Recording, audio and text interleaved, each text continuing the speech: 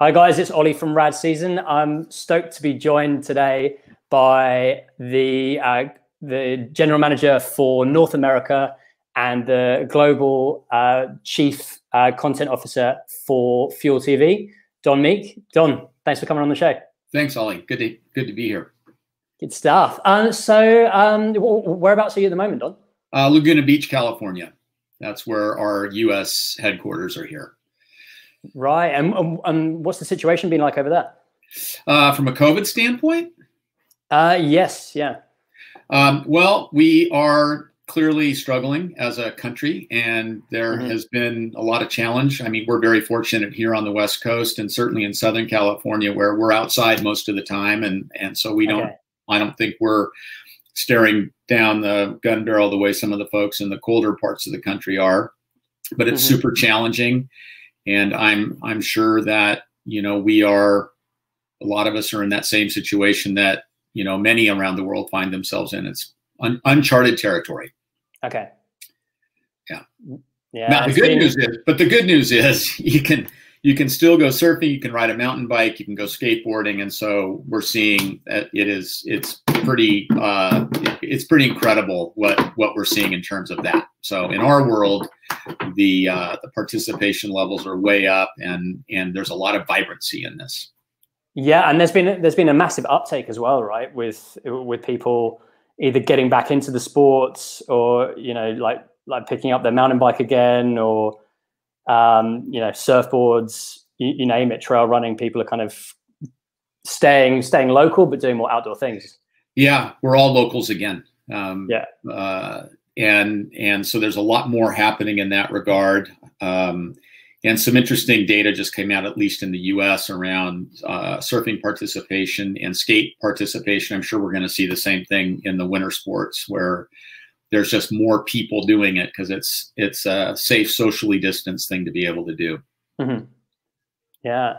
I'd love to, I guess, take it back to where you got into action sports and, what started it all off for you? Well, it was really interesting. So I've been a surfer my whole life. It's really what I wanted to do when I was a kid. And I was lucky enough to grow up in Southern California, in the South Bay. And so I, did all the things that you would do, traveled and did all of that. And then when it came time to get a job, I learned about the media business, and I got into a position of selling television advertising. And in 1990, I went to work for a company here called Prime Ticket Network, and we had a lot of pro sports teams on local cable, but we didn't have any baseball in the summertime. So we had to figure out what we would do in the summertime. And at the time, we were carrying what was called the Bud Pro Tour and the ABP Pro Beach Volleyball Tour. And in 1991, we had a terrible advertising recession, and we lost our budgets for producing those events. And so the guy that was running programming at the time, a dear friend of mine named Don Corsini, he and I had gone on a bunch of surf trips together. And he said, why don't you come and work for me? And if you can go find underwriters to help cover the cost of producing these events, we can keep them on television. And it was right then that he introduced me to the guys at Surfing Magazine, Peter Townend and Bob McNona and Dave Gilovich and Flame. And we put together the Beach Network, where we were selling ads in the magazines, signs on the beach, sponsorship on the beach, and then television ads in the telecasts themselves. And it just opened up a whole new world for me, which is what led then to our team acquiring the Bud Tour for television. Yep. I created and ran for 3 years the U.S. Open of Surfing, and the American Pro Snowboard Series, and a mountain bike tour called Downhill Mania. So that was the beginning of it all for me in the early 90s, of getting exposed to action sports as my profession, but also as something that I loved. Yeah. Nice. And was that, so were you guys then looking at the events and thinking, okay, how can we combine it with media, or was it sort of like, okay. Yeah. So the guy that owned the Bud Tour at the time, well, Body Glove owned it, and Robbie Meistrel, the son of one of the two founders, was running it. And he and I became good friends, and we sat down and we talked about the value of having an event on television versus not on television. Mm-hmm. And he said, well, you can't compare the two. There's just the value of the sponsorship goes up, you know, exponentially when you've got it on TV. Yeah. Which then led us to think owning the events might be a better route forward, because not only did it give us programming, we could get sponsors to help cover the cost. Mm-hmm. And we as a brand, as a television brand, got great marketing out of it. And we could make money at it at the same time. And at the same time, ESPN had launched the X Games. So we were right there in that same time frame with them. So they had the X Games and we had our event group portfolio, and that's what started the whole thing. Yeah. Nice. And were you just focused on the action sports event side of things then in the early 90s, or were? In my group, we started with action sports, and by the time, well, you know, pro beach volleyball really wasn't an action sports, but it was a Southern California beach lifestyle thing. But we branched out. We had a rugby event or two that we brought over from the UK, and we had some other things within the, I mean, I'll say we started, you know, we put the National Inline Skate Series on television, and at the time it kind of fit, but inline skating didn't have the same. I mean, it was one of those things where we tried a bunch of stuff, but in the end, that was really the foundational part for what ultimately CJ and those guys did at Blue Torch, and then ultimately launching it into Fuel. So the genesis was there in the early 90s for that. Yeah. Nice. And then where did you go? So after those early years, did you then go on to Sony from there, or? Yes. So I left Fox in 96, 97, and I went to work for Sony Pictures in the international television group. And I had an opportunity to be part of a team that launched a portfolio of channels that Sony still own around the world, including AXN and Animax and Sony Entertainment Television. So that was my first real foray into the international marketplace.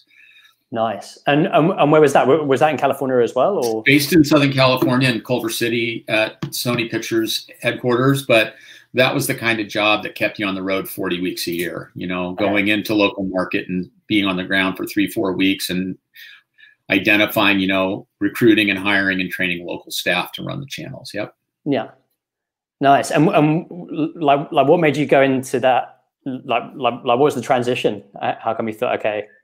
Well, a good friend of mine was running international networks for Sony, and he had a project that they'd invested in the sports space. And because I had a sports background and it was an event-based property that they'd invested in London, and he wanted to get some insight into how to optimize that. So it was a consulting gig that turned into a job. So they were, so it was one of those project-based things that turns into a meaningful opportunity. Yeah, nice. And then what was the journey from there? What happened? Oh, it's easy. So then in 2000, in 1995, I had a chance to build the first website for the U.S. Open of Surfing. I'd read a book called Being Digital by Nicholas Negroponte in 1994, and I bought 10 copies of it and gave it to my 10 closest friends and said, "You guys got to read this. The world's going to change." And so partnered with Sun Microsystems and a web shop out of San Diego called CyberWorks, and we built a website for the U.S. Open of Surfing. And we did things that we never knew we could do.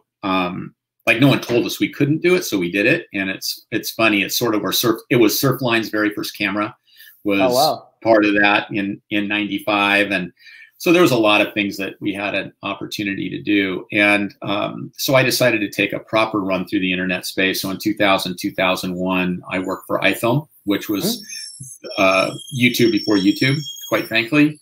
And the economics of distributing video on the internet were pretty crazy. We had a hit movie that pretty much put us out of business because so many people were watching it, and it just became that prohibitively expensive to distribute the content. And there really wasn't video advertising on the internet at that point. Some brave brands had started doing it, but it was not generally acceptable at that point. People were just really wrapping their heads around digital display. And then I went to the Gravity Games in 2003, and I ran that event as the president, which was owned in part by a company called Prime Media that owned the Action Sports Group of magazines. So we ran the Gravity Games and sold it, and then I went to work as president of the Action Sports Group, and that was a group that included surfer, surfing, snowboarder, skateboarder, and then the adventure titles were powder, bike, canoe and kayak, and climbing. And we owned a half a dozen events and websites, and we launched something called Wave Watch to compete with Surfline. So yeah, that was the Action Sports Group, and that went from 2003 to 2006. Okay. And then went to Tribune Company, which was the big media company that owned newspapers and television stations, and had 4 jobs there in 3 years. Ultimately ended up as the chief digital officer. And then in 2011, it just became clear that the wheels were coming off, and I had the opportunity to exit the company, which I did, and then started working on Fuel at the end of 2015. Nice. And yeah, now, I mean, how has Fuel changed, obviously, since the early days in 2003 when it began? Well, it's interesting. I would say that Fuel hasn't changed as much as the market has changed. Fuel's original vision of being the global home of action sports, which we defined as, well, I'll go back to the founding team of C.J. Oliveras and Scott Paradon and the guys that really were Rich Batista, and the guys that were really the ones at Fox that were doing the heavy lifting. The vision was there are all these sports that people are participating in: surfing, skateboarding, snowboarding, mountain biking, BMX, wakeboarding, and at the time, freestyle motocross was a pretty big deal. There was no legitimate home for those on television, and there was a large enough audience that was moving culture to believe that you could put it all together and package it effectively so that you became an authentic brand within the space to curate and present content that was authentic and resonated with the core participant base, and really thinking about enthusiast sports differently than we think about spectator sports. So football in whatever form you want to call it, or basketball or baseball or gridiron or whatever it might be, are spectator sports that attract a wide variety of people, and a very small percentage are within the active participant base, like tiny percentage. Whereas the enthusiast sports, or what we described 30 years ago as vertical sports, are those that we ascribe the majority of viewership or readership to the active participant base. And so this would include all the aforementioned sports. And if you put them together the right way, then there's an opportunity to become the channel of record for global lifestyle driven sports. And so that's what Fuel did. They did a great job, and broke so much new ground. And in 2011, what's interesting, and not going into too much detail about it, but there was a deal that Fox did back in 2011 with UFC, and they didn't have a lot of places to put additional programming that they needed to distribute, so they started using Fuel for that. And I think that there was a waning belief that action sports could scale much beyond the audience that it had already developed. And there was also some other things that were happening at Fox in terms of wanting to build a national sports strategy to compete with ESPN.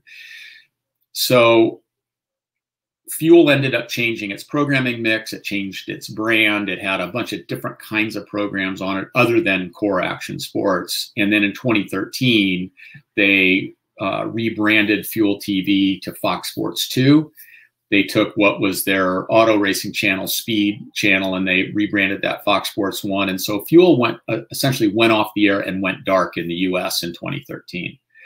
But what's interesting about that is it never went off the air outside the US. Yeah, I was just going to say, I mean, it was still running in Europe in that time. And Europe, and that's exactly right. And so this is the great secret. If you haven't been outside the US in a while, to see Fuel on the air, you never would have known that it had continued. So it went off the air, kind of gone and forgotten, but there was a team of people that kept it on the air, based out of Lisbon, where you are, just up the hill from you. Yeah. And so that kept going. And in 2014, CJ Oliveras and Fernando Figueiredo, who's our now partner, my partner and our CEO, they actually engineered a purchase of the Fuel channel from Fox. Okay, nice.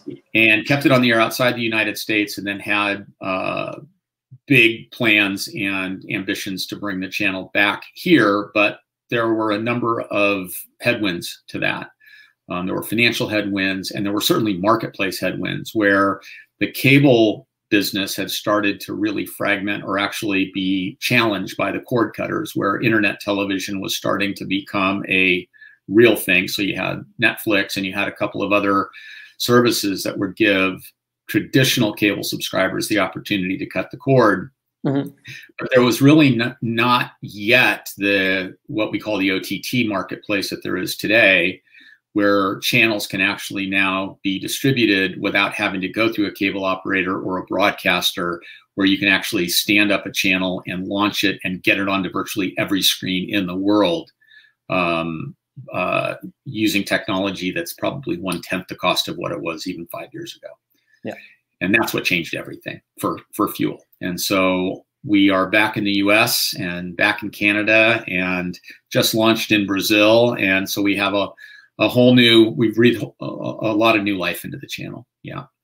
Nice. And when you came on board, I mean, so that was 4 years ago. What were you working on? Were you sort of looking at, okay, well, like what kind of content deals are we going to do? And like what was your kind of objective there? So I had joined forces with a guy by the name of Andy Schoen, who's one of the great American media executives, and he had been early days of MTV. And then his most recent thing that he had done is he had launched Revolt TV with Sean Combs. And we joined forces in the end of 2015 to create a new company called Everyday Networks, with the theory being that a network services business with creative and technology and marketing and data and sales could be established to help set up new, and we began calling them OTT channels, but ultimately they were all screen channels, where if you think about getting content to screens, is there a way that we could now start this next generation of channels, where you had MTV back in the day, but now you have this whole new way of getting to the audience. And yeah, we were leaning into this idea of creating a unified technology platform and network services business to build and distribute new enthusiast channels. And one of our partners suggested that we had a great theory and a great idea, but perhaps we should actually operate a business or two in the space to prove the theory, and so that we could raise the money ultimately that we needed to raise to get it done. Mm-hmm. So CJ and I reconnected, we sat down and we talked, and we actually acquired Fuel in July of 2016. And we set about to integrate it into our organization. And by the end of 2016, we had failed to raise the working capital that we needed to continue the venture. And we ended up selling Fuel back to Fernando in Lisbon. Mm-hmm. I stayed on the board through the course of 2017. And then I took an operating role in 2018 as chief content officer to figure out our programming and content strategy. And then also find a way to bring Fuel back to the US. And that has been my 24/7 thing that I've been doing for the last 2.5 years, is figuring that out. And through a fortuitous set of developments, we were able to get it done. So not only do we have Fuel on Samsung TV Plus, we've also got a bunch of conversations going on about getting it onto other platforms. Mm-hmm. And we also partnered with an amazing group out of San Diego called Opera Sports to launch Fuel TV Plus, which is our subscription video on demand app, currently available only in the US and Canada, but it's our entire Fuel library going all the way back to the beginning, plus our 24/7 channel, all commercial free. So that's Fuel TV Plus. Awesome. And I mean, how has with the media landscape changed over that time? And it's moving so quickly, right? I mean, those last couple of years, how is that? What sort of challenges have you seen there? Oh, I would say nothing. I don't think challenges. I think nothing but opportunity, actually, for a channel like ours. Yeah. Yeah. So I think it's happening on multiple fronts, but it's all leading in a single direction, which is how is content going to be distributed and consumed over the next however long it's going to be. Mm-hmm. And the old monolithic cable bundle is imploding right in front of our eyes.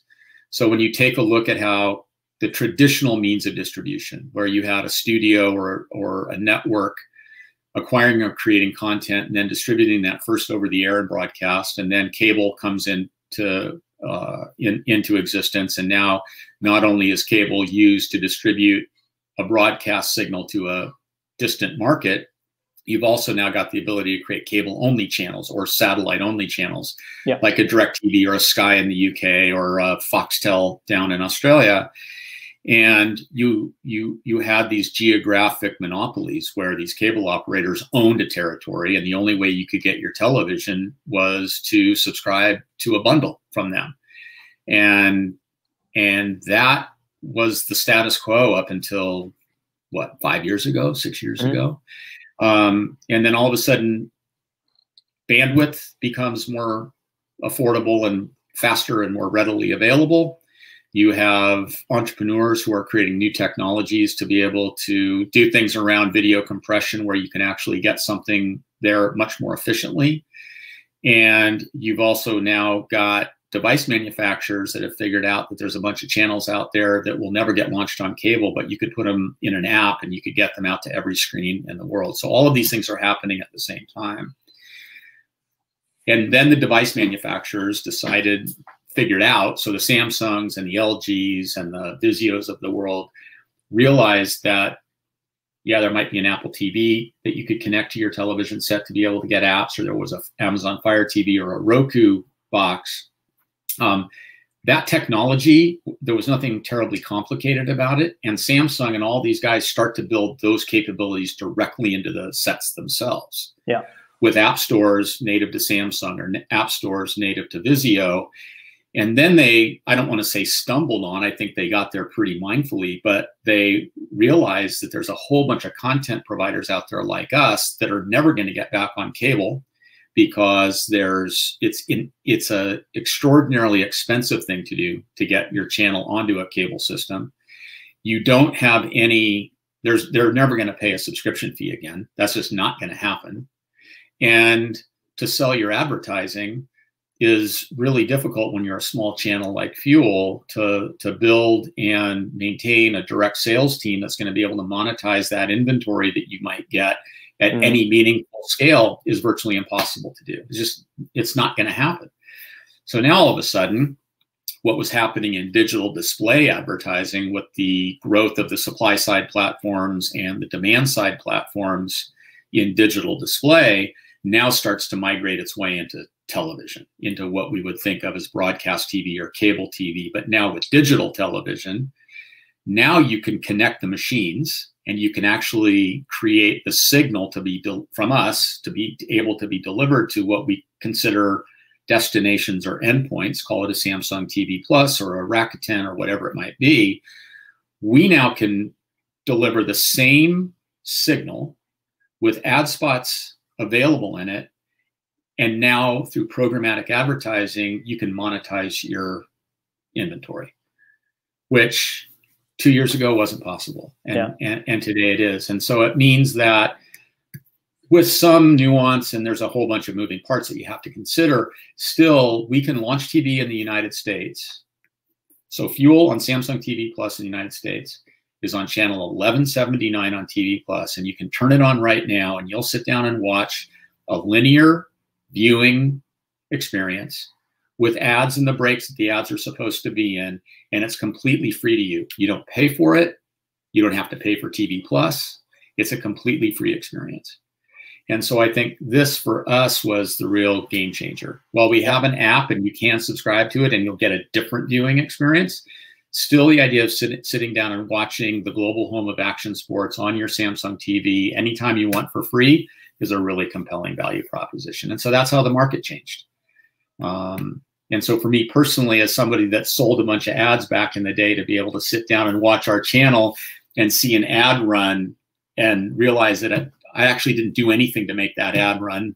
There's other people doing it and the machines are doing it. It's a pretty crazy experience.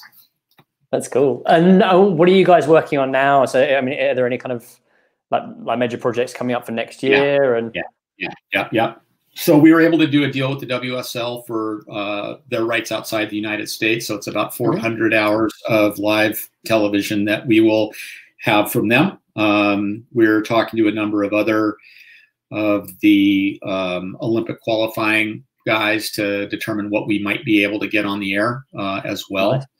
And then we have been producing content consistently out of Lisbon over the last 5 years. So we've got some new programming that people have never seen before in the territories that we're launching in.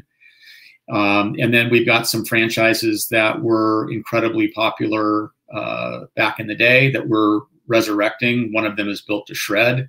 We're very excited about that one. Another one is Drive Through, where we're looking at doing the next generation of drive-through. We're looking at China right now as potentially a territory to be able to go do some surf exploration. Cool. We've got some conversations going on in the skate world in various places. Had a fantastic conversation with the guys from the Jackalope Festival up in Canada on Saturday about potentially working with them. Really excited about that. So we've got, yes, a tremendous number of things that we're doing. And then we want to follow up too on what the initiative was that we undertook in April called United Action Sports, where when the pandemic hit, it became pretty clear that a lot of our core brands were going to suffer like everyone was. And the one thing we could do is we could mobilize some of our global advertising inventory, because there's not a global market for ads. Really, at the end of the day, there's local and regional markets for ads. And so we have inventory available to be utilized. And so we donated about half of our inventory to qualified action sports brands. And the proposition was simple: send us your spot and we'll run it. And we ended up over a 90-day period mobilizing about $11.5 million worth of advertising value. We transacted with about 100 brands, ran about 70,000 spots, and it opened up conversations with really progressive brands about how their content can also be part of the Fuel TV lineup, which makes sense because they're making beautiful content with amazing athletes. And YouTube is one place to put it, but it's not the greatest user experience in the world. And so if we can be the curatorial platform and really lend the authenticity to the environment in which something is being viewed, we think there's a significant amount of value in that. So working with brands has been another big part of it. Brilliant. Nice. And I mean, obviously with the Olympics that was going to be coming up this year, going into next year, I mean, has that had a massive effect with those action sports that are going to be included in it? Would you say? I don't know. Well, look, it's clearly had an impact on events. So where part of our programming has always been event coverage to some degree, it's had a massive impact on events. None of us know what's going to happen in terms of will there be an Olympics? Don't know. I mean, it's still too soon to tell. But I think that competition in these sports represents a very small segment of what's important. I think that you can make the argument, and I certainly have over the years, having put a lot of surfing on television, that it's inarguable that the best surfers in the world are on the Pro Tour. They are. I would say for the most part, that's true. There are some great surfers that are not on the Pro Tour, but that's where progression is happening. It's where you see the highest level of performance. I would say the same thing is probably true with Street League. I would say the same thing is probably true in the Olympic snowboarding movement. But competition only represents, like I said, a very small sliver of people's interest and attention. And I think that there's a lot more out there in terms of interesting people going interesting places and doing interesting things in this world that we're part of, that I think makes up a much bigger opportunity for a brand like ours, where we can tell all of the stories, and we're not just constrained to telling stories about competitions and who's number one and who's number two. The other thing I'll say is that you just can't refute the data. More people are surfing and skating and riding mountain bikes today than have ever been doing it in the history of these sports. And while 5 of our core sports since we started are now in the Olympics, the only one that was there before was snowboarding, and now you've got BMX and skate and surf. You've now had a legitimization of these sports as, and you can talk about the Olympic movement exploiting skateboarding to go younger, and I think there's some argument to be made for that. And does that really reflect the true spirit and nature of skateboarding? Again, there's two sides to that conversation. Yeah. But sometimes it's not telling the story about the Olympic number one. Sometimes it's telling the story about the kid who's making a difference in their neighborhood. And I think this is where Fuel really shines, where we can tell the stories in a very authentic way. And in a lot of ways, we're hoping to be able to turn the channel over to the people who are actually making it happen. And because we're not constrained by a lot of the old structures and strictures of broadcast television. We can be a lot more creative. And we also don't have corporate lords and masters that we have to report to. We can, I don't mean to say this in any way, but just we're so lucky to be able to do anything we want and try things out with a lot less interference than maybe before. That's cool. Yeah. And what's the best way for people to follow Fuel, or to subscribe? Oh yeah, well, if you have a Samsung television and that's from 2017 and later, you can find us on TV Plus if you live in the US or Canada or in soon to be Australia, Brazil, Mexico, and India. You can find Fuel. If you live in the US or Canada, you can subscribe to Fuel TV Plus, plus.fuel.tv is the way you get there. You can follow us on Instagram at fuel.tv, and at YouTube we're Fuel TV. So we've got a presence that's growing on social, and so that's the way that you can follow us. Yep. Perfect. And if people want to get in contact with you, Don? Oh, it's easy. Don at fuel.tv. Yeah, I'd be happy to, and would love to talk to any of the storytellers that are out there, any of the people that are creating content, thinking about content, wanting to get more information about, what's possible to be done. We're really excited. We want to find this next generation of storytellers. That's one of the things that we think is really important. There's a whole new group of kids who are getting off their phones and they're getting outside and they're doing things, and they're skating and they're surfing and they're riding their BMX and they're playing baseball and they're having fun and they're doing a bunch of different things. We want to meet those guys and girls. That's really what we're about, is really figuring out who the next ones are. Yeah. And then telling their story and all the different lifestyles that come with it, right? And letting them tell their story. We're talking about developing a show right now called Freeman and Fish, where it's about this group of kids down in North County, San Diego, and they'll check the waves, and if the waves are good, they'll go surfing, and if they're not, they'll go fishing, and if they're not going fishing, they're going to ride their skateboards, and then they're making their own fishing poles, and they're going diving, and it's just an amazing group of kids who are living this lifestyle that's really incredibly attractive, but it's super authentic to who they are. And they also play video games, but that's not all they do, So there's this new ethos that's bubbling up, and we're really excited to tell those stories. That's cool. Good stuff. Well, yes, it's been really good speaking to you and finding out more about Fuel TV, and look forward to seeing what happens with all these future projects. Well, thanks a lot, Oli. I really appreciate it, and make sure that in Lisbon, we're fully distributed, and you can watch us, and you'll improve your Portuguese. Cool. Thanks. Good. Cheers. Thanks. See ya.